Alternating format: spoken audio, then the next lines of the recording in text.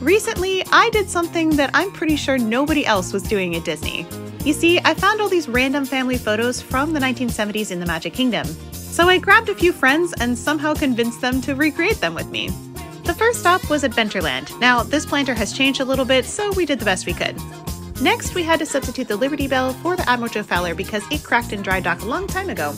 Next up was a ride on the resort ferries to try to get this picture from 1978, but then we headed back to the Magic Kingdom to get the same kid in a different location. Last but not least, we headed to the Pirates of the Caribbean gift shop, and we did the best we could with the hats.